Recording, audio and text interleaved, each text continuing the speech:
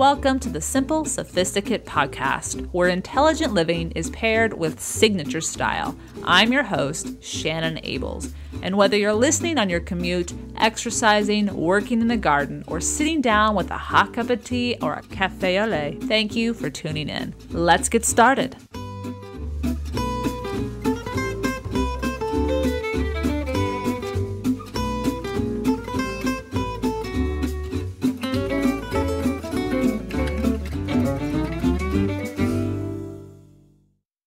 The idea of eating flavorful, covetous food, all the while maintain a healthy body, initially seems impossible. But indeed, as I'll share with you today in today's podcast, it can be your reality. You can sit down and enjoy a meal in the morning and for lunch and for dinner and not feel deprived and still wear those clothes that you want to wear, feel your most confident self in the body that you have, and be healthy. It's possible. It's something that I thought you had to deprive yourself to get to with regards to the body part. And it took a lot of time for me to figure this out. But after reading more than a handful of books that spoke about research and health and the effect of certain foods on the body, and talking with my own doctor, as well as going through all sorts of mistakes in my teens and 20s, and maybe a little bit of my early 30s, I have found a way to live this paradox. I'm by no means doing it perfectly, and there's so many more people that are doing it really well. But I wanted to share today these 10 simple ways you can love food and love your body at the same time. So on the blog, I've talked about a lot of the things that I am going to share with you on the podcast today, but what I haven't done is shared more personal experiences and instances from which I'm gathering this information. So you're going to get to know me a little bit on this podcast more than you have on the blog. Now, by no means am I a doctor, so do be sure to talk to your nutritionist or doctor before you do any changes to your diet. But what I hope you gather from today is there are simple ways that you can go about your everyday routine that will, with patience, create it's not about trying to fit into those jeans. I know I prefaced it by saying that, but it's really about taking care of this one machine that you have, this only machine you have to make it through your one unique life. And when we shift that mindset, I think it's really powerful. At least it has been for me. It took me a while to get to that shift. I knew it. I've known it since we started talking about biology and science and in grade school and middle school. But the reality that life could end really quickly, or it could be diminished if I don't take care of my body. Once I realized that in my late 20s and early 30s, it was like a light switch. And I wish I had gotten to that point sooner, but I didn't. And I'm here now. And anyway, I'd like to share those 10 simple ways to fall in love with food and fall in love without the guilt, so that you can go about your business, your everyday routines, and know that what you eat is going to fuel you and help you be your best, but also so you can generally sit down and appreciate what you're putting into your body. All right. So let's get started. Let's talk about those 10 simple ways that you can eat well and feel great in the body you have. Now, in my book, Choosing the Simply Luxurious Life, I talk about the 6 pillars of lasting good health. And 2 of those 6 pillars focus entirely on food. 1, eat what you want, but in moderation. And 2, choose quality food. So I'm going to dive into those 2 pillars and really break them down in today's podcast. So number 1 of the 10 simple ways is to make water your drink of choice. Now, this doesn't mean that you can't have a glass of wine. This doesn't mean you can't have some orange juice in the morning or have milk. This is not to say that, but what it is almost this default, this light switch that goes off whenever you're thirsty, whenever you're craving liquids, or whenever someone asks you, what do you want to drink? Just immediately have that switch, that default that says, water, please, water, please. I mean, it sounds boring, but it's so simple, and it has such a tremendously positive effect on your skin, on flushing those toxins out of your system that your body needs to wring out regularly, so that number one, you don't get sick, so that any kind of tumor or cancer or anything can't even start to even think about forming if it might do so. Now, granted, we have genetic dispositions to various things. This is not to say that, but anything we can do that's in our power to help our body do what it's supposed to do is huge. So, and that first thing is to simply drink water. If you want to add some flavor, add some lemon, add some lime. There's all sorts of things you can add to it for a little flavor. Add fresh herbs. That's a great, simple way of doing it. Add a little mint leaves. Very simple things to add a little flavor. But, cold water, I can't tell you, one of the most refreshing things. And it is a simple luxury because often it's free and it's convenient. So not only are you saving your budget, but you're helping your health out. So that is something to just kind of make a default. Like I said, it doesn't have to be your only drink of choice. It's just the default choice, Now, in one of the habits, and I think I've talked about this before on the blog, is when I was reading the Body Book by Cameron Diaz. And I know it's like Cameron Diaz, she's not a writer, but she actually did write a decent book, and it did make it to the top of the New York Times bestseller list in the health section. And she wrote it with the assistance of one of her nutritionists or doctors. And one of the habits that she uses or follows is this simple routine of going to bed with a bottle of water. So she drinks a lot of water right before bed. And then she has a bottle of water on her nightstand or in her bathroom, ready to go when she wakes up to hydrate her body. So number one, you're hydrating.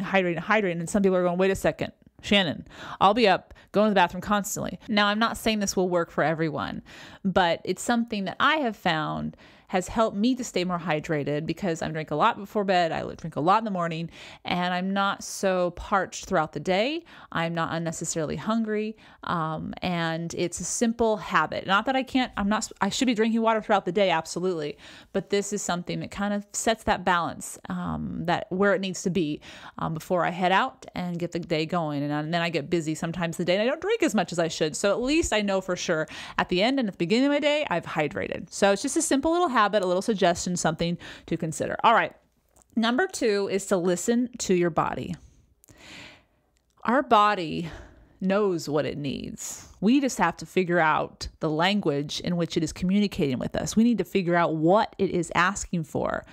And oftentimes when we haven't been in tune, I guess you could say, with our body for a long time or ever, we get frustrated because we think we need just quick fixes, or we'll grab cookies out of a jar that have been from the store that are just full of filler and they don't actually satiate or actually give us protein or fiber, something that actually our body is craving.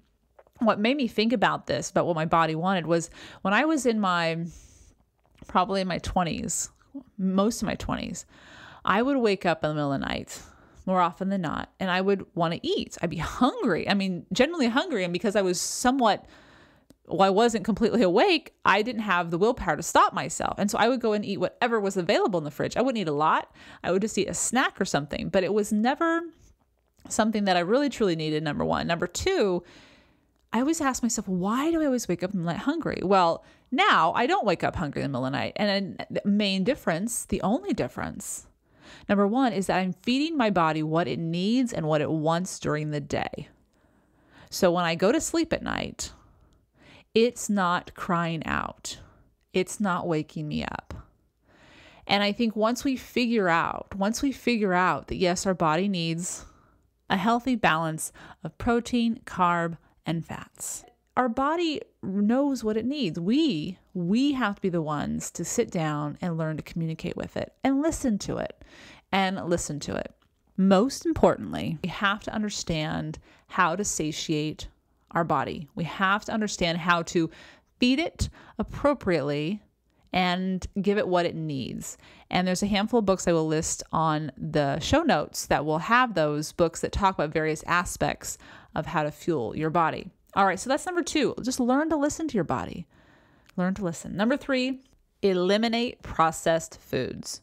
Whether you subscribe to a vegan, a paleo, a vegetarian, or any other particular eating regimen, simply refuse to eat anything out of a box or a bag, something that does not have an expiration date in the near future. If you can try to kind of just step away from that habit of grabbing something out of a bag or a box, you'll be amazed at where that pushes you to go when you're in the supermarket. It's going to push you, for the most part, to the edges, to the aisles. And yes, that food is going to expire probably in the next few days, but it's going to be food that's not going to have all those additives and all those foreign different things that you have no clue how to pronounce. And it is a little bit more expensive. And that's the struggle here. And I think that's also what was frustrating for me in my 20s, is that I didn't have enough money to go and buy fresh food every day or when I needed it. And so I would buy what I could so that I could eat, but I could also keep my budget intact. And that's the tricky balancing part.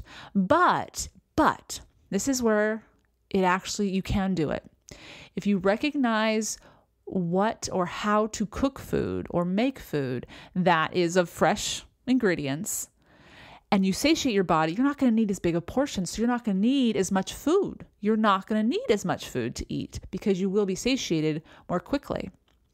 And thus you'll be eating less. And it's a cycle, and it's a good cycle if you can figure out how to get on that. So stay away from the box foods, stay away from the packaged foods, and try to push yourself out into the aisles, into those farmers markets, grabbing the fresh food, learning how to cook, and your waistline and even your mind will thank you. All right. Number 4 is something that is going to be a shift for a lot of people. It was a shift for me, and it's simply to reduce added sugars.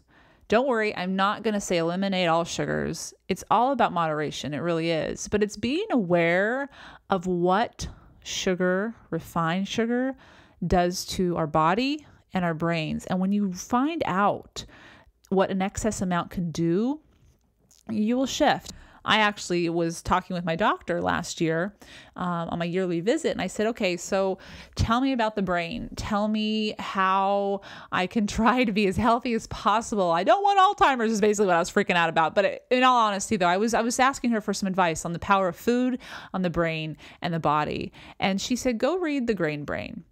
And she said, it's a best-selling book. Okay, but just because it's best-selling doesn't mean we should read it. Often the best books out there are the ones that very few people find. But she said there's a lot of intriguing science that cannot be dismissed from a biological standpoint, cannot be dismissed. And so I did. I took it, I bought it, and I brought it home, and it's marked up like crazy, as you might imagine. But one of the things that I really took notice was when the conversation shifted to fructose.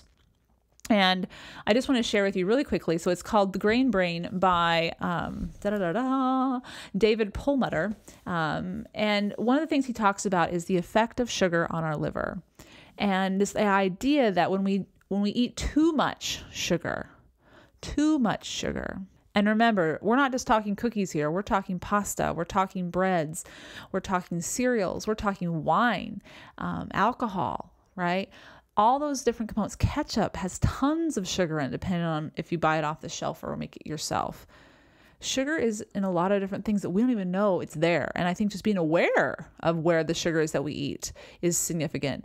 But one of the things that he points out, supported by different studies, is that 2 key hormones in regulating our metabolism, diets high in fructose, lead to obesity and its metabolic repercussions. So when we increase our added sugar, we actually are numbing or slowing down our body's ability to say, you're full, based on how the body is processing that sugar. And again, I'm not a doctor or a scientist, but it's fascinating. It's fascinating to at least read it and consider it. I encourage you to at least read it and consider it. Because it at least puts a pause on, wait a second, what am I eating? What's in it? And why do I want another piece? What is in or not in this cake or cookie or whatever, this bowl of pasta that makes me want to eat more? Shouldn't I be satiated with just a smaller portion? There's just certain elements of how the food is made. And I think once you figure out that component and how you can throw in some protein and throw in some vegetables, that it actually will be a more satiating meal, and you'll be able to have some of what you love, that pasta, that bread or whatnot. Okay. Number 5, we're going to get away from the whole doctor spiel, and we're just going to talk about how you're stocking your house. So number 5 is change your options. In other words, change what's readily available to you, what's in arm's length, what's in your cupboards, what's in your fridge, what's in your desk at work. What are you going to do to give yourself the best options when you are hungry? Because I mean, as much as we want to eat at a certain time every single day, our schedules are not going to allow it all the time. That would be ideal and that'd be wonderful, but it's just not going to happen. So we need to be preventative. And that takes planning. That takes some time on the front end, but we'll be so thankful when we have almonds to reach for at work instead of chocolate. Hershey's Kisses or something along those lines. In her book, Fit to Live, Dr. Pamela Peeke actually reiterates this power of just stocking our cupboards with the food that we should be stocking it with. When we do that, we make it simpler to choose wisely, which ultimately we're just looking to be filled up. We're looking to be satisfy our hunger. And as long as we have the right food, our hunger will be satisfied and we'll walk away without the guilt. All right. A few things that I've done, have been doing for the last couple of years, is that on every Sunday I go to the grocery store for my weekly shopping trip and I pick up some vegetables. Depends on the season, obviously, and depends on how much time I have for chopping, but I'll sometimes pick up carrots or radishes, even broccoli, I eat raw broccoli, anything that's just easy to snack on, cucumber bites, things like that. And I'll spend 30 minutes to an hour on Sunday just chopping everything up, putting them in a container in the fridge, and I just grab a handful each day, put it in a baggie, and take it to work. It's my afternoon snack or snack throughout the day when I just need something to nosh on that'll satiate me just enough to get me to the next meal. That's one idea. Another snack that I like having on hand is roasted unsalted almonds. Absolutely love them. You don't need that much. I actually have a canister at my work. It's full of almonds. I think it's really low right now. I need to go stock it up. But it's my go-to after lunch, about 2 or 3 o'clock when I'm hungry and I just need something. All right, add some raisins to that maybe if you want a little different texture, different flavor.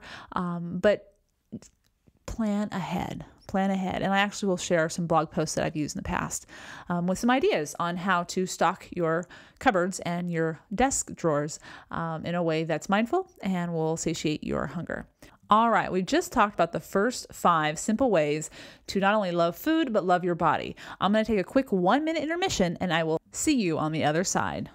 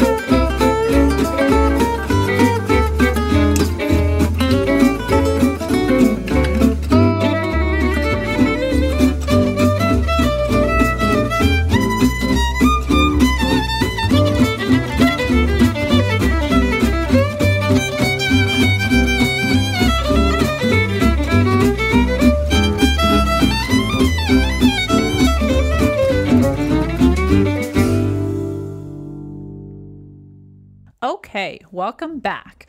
Let's talk about the remaining 5 of simple ways to eat where you can love food and also love the body that it cultivates. All right, so number 6 is to retrain your mind.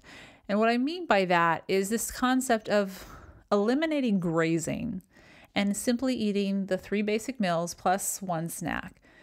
Now you may be thinking, well, that's impossible. I don't know what my schedule's going to be like. I don't know if I can. The thing about it is, if you eat properly, if you're eating healthy and balanced meals, real food, quality food, not processed food, not added sugar, then you will find that this is very, very possible. It's all about training your mind and your body. And so check out the book, Eating Mindfully by Susan Ables, or you can even check out French Women for All Seasons by Muriel Giuliano. They both reveal and show that this indeed can become your new habit. You can have those breaks between lunch, dinner, breakfast, and still feel you have enough energy to get through your day. That 1 snack, depending on when you eat dinner, is probably a really good idea. But again, quality food allows this to be a reality.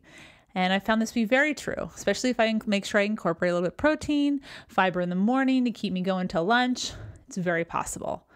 All right, number 7 is to sit down. Let go of the multitasking habit. Put your phone away. I can remember the last time I was in Paris, I sat down for lunch at this beautiful little cafe outside, and very cozy, sitting really close to everybody as we do. And it was in the Murray, and I simply had, by habit, I was eating by myself. I had my cell phone out. And I had it on the table, and I wasn't actually even using it. I was just put it on the table because I knew I probably would want to use it once I placed my order and was waiting for my food, because I actually had some notes I had to take because I had been doing a project and touring some apartments for the blog. Anyway, my waiter very frankly comes out and says, "Please put your cell phone away." And I looked at him and I was like, first of all, that would never happen in America. Number two, I wanted to say thank you. I really did. If we just will focus on the eating, on the people we're sitting down to have a conversation with, so many more amazing things can come out of it. But if we're multitasking, nothing gets our full attention and we don't have any quality experiences. And when we eat without multitasking, we're focusing on the food, we're allowing ourselves to slow down, and we are becoming more satiated because we're taking more time and we're not eating so quickly that we forget what we've eaten. Studies have shown that after 20 minutes, our brain can register whether we're full or not. But it does take approximately 20 minutes for our brain to register this. And so if we sit down and scarf down a meal in 4 or 5 minutes while we're devouring our latest social media on our cell phones, we, number one, haven't enjoyed the food, so it's wasted in that way. But number two, it's wasted because we want more and we don't appreciate what we've already put in our bodies. So something to think about. Number 7, sit down and enjoy meals. All right. Number 8 is eat local and eat in season. Let's talk about in season. First of all, Muriel Giuliano talks about this in A French Woman for All Seasons. This idea that just because we want to have asparagus in the winter or in the fall doesn't mean we get to have it. In fact, we probably would appreciate it more by waiting for it when it comes in season in the spring, because it will have more flavor. And when we eat it in season, we're eating our food that has less added extra ingredients and unnecessary sugars to enhance the flavor that doesn't exist naturally. So we actually are helping our health in a variety of ways there. Also, choosing to eat local, for example, going to your local bakery.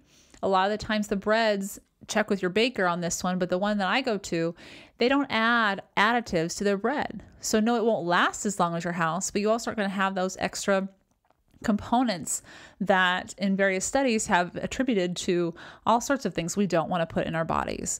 So trying to buy locally, to eat in season, actually, while it does take time and it may cost a little bit more money, is actually investment in our health. So something to keep in mind there. Back when I was a kid, for example, with regards to buying locally, we would buy our milk. My mom would buy our milk from a local gentleman who had a few dairy cows. And we would get it in a glass gallon, and there would be like 3 inches of cream on top of the milk. And that would be our milk. And I just remember as a kid, and I don't know how long we did this, but as a young kid thinking, okay, so we get our milk straight from the cow. But there's no extra hormones added into that. And you're getting rich nutrients, which is what you need from the milk in the first place. And it just makes a tremendous difference. And you're also supporting, obviously, a local farmer, which is not a bad idea either. So something to think about with number 8, eat local and eat in season. Number 9 is to savor small portions. When you slow down, as we were talking about with not multitasking, sitting down to eat your meals, when you slow down, you're actually allowing yourself to truly taste and appreciate the food. Consequently, when you slow down, you decrease the number of calories you consume, and those 20 minutes arrive faster, telling your brain that you are full, so you are not going to consume more. This also allows you to enjoy the company you're with, and you can dive into that conversation. You can also really investigate those flavors that are in the food. I can remember a few times I love sitting down with another foodie, a fellow foodie, and we'll dive into dishes and we'll try to figure out, okay, what herb are they using here? What spice are they using here? What's that ingredient? And it's like a mini mystery right there at the dinner table. And you feel like you're putting your Sherlock Holmes cap on, you're figuring out, I know it sounds cheesy, but it's kind of fun. But if you're going too quickly and devouring your food, That's not going to happen. And when you're able to slow down, you can just have small portions because you will be satiated after a small portion as long as it's made of quality food. So something to try, something to think about. Last but not least, number 10 is to fall in love with food again. Food is not our enemy. Going on various diets that restrict you from eating certain foods is something that you will have a difficult time doing for the rest of your life. At least that's been my experience. And if you can understand the power of food, what it does, what it can do for your body and your brain, and if you use or eat too much, what it can do detrimentally to your body or brain, you are enhancing your life. And you're not making food the enemy, you're making it a necessary partner as you go about living the life of your dreams. And in order to live the life of your dreams, you must be at your best. You must be at your fullest potential. And at the core of that is being healthy. And how do you make sure that happens? And a big part of that is what you put in your body, as we all know. So something to think about. It is possible. It is absolutely possible to fall in love with food again. So there you have it. 10 simple ways you can fall in love with food at the same time actually decreasing your waistline, improving your health, and ultimately improving your life. None of these tricks are something that as soon as you do them the first day, everything's going to improve. These are things that with consistency, you will eventually see the positive effects that you are searching for. Maybe a couple months, maybe more than a couple months, but it will pay off and it won't be something that can be easily reversed. And in doing that, you've created habits that are established in how to live well. And that really is what living simply luxuriously is about. It's about living well, choosing quality over quantity in all things, and so that you can appreciate and enjoy the life that you are trying to live, void of all the unnecessary. All the books and links that I mentioned throughout the podcast will be available on the show notes, www.thesimplyluxuriouslife.com/podcast8. So if you're looking for those, you can head on over there and find everything you're looking for. Now, stay tuned for this week's Petit Plaisir when I share a simple recipe. We are talking about food after all today, right? A simple recipe that is my go-to appetizer that's full of flavor and is always a guest favorite.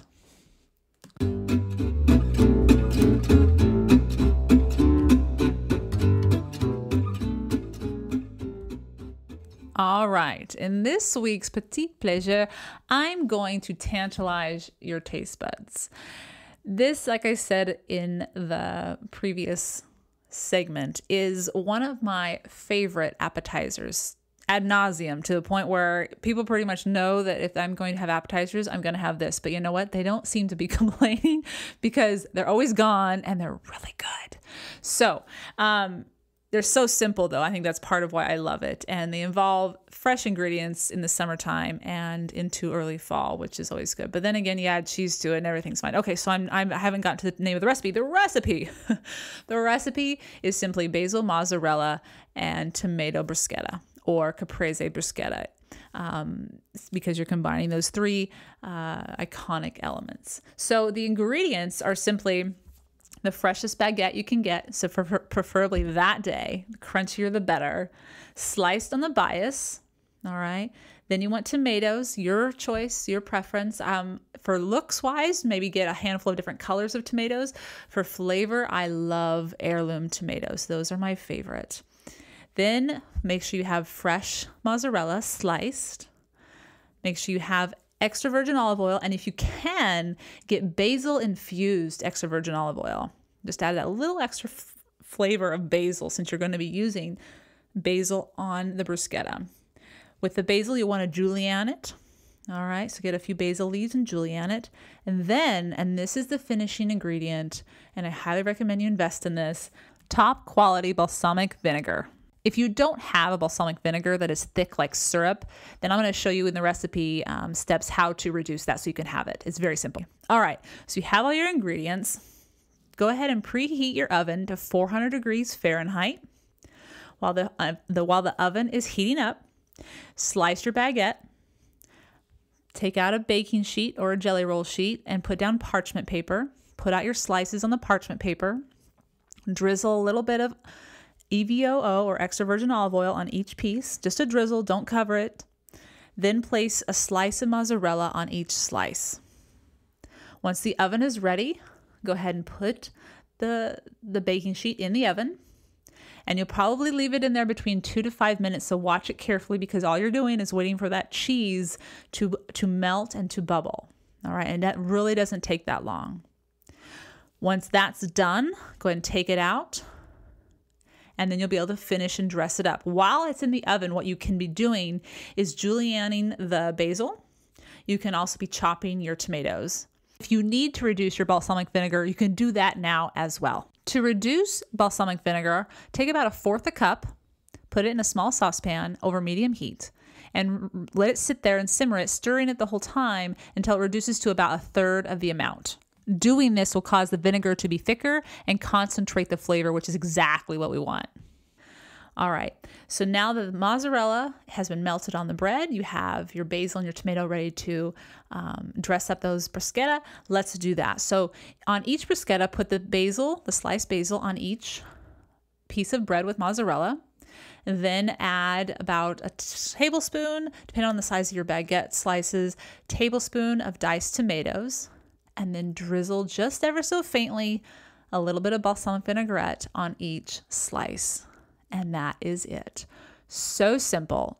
Serve immediately because you want them to eat them warm when the cheese is ooey and gooey, and pair with wine of your choice. I've served this year round and it never seems to be out of season. I know tomatoes are the best in the summer, but definitely something to keep in your arsenal for those simple little appetizers when you need them, for get-together parties or simply want a snack. All right. The recipe will be on today's show notes, www.thesimplyluxuriouslife.com/podcast8. So you can grab all those ingredients and the directions on the show notes, as well as see a brief little image of my own cooking experience with those. I hope you've enjoyed this week's Petit Plaisir, where each week ideas are shared to make the everyday all the more enjoyable. Tune in at the end of each Monday's podcast where I'll recommend a book, a film, a recipe, or from time to time introduce you to an expert who offers insight into how to live simply luxuriously. Anything that is a simple pleasure to satiate your sophisticated taste. Thank you for tuning in to the SImple Sophisticate podcast. For more ideas and inspiration, stop by the blog, thesimplyluxuriouslife.com, or subscribe to the weekly newsletter, which arrives in your inbox every Friday to help you stay caught up on the most recent podcasts and blog posts. Until next Monday, bonjour!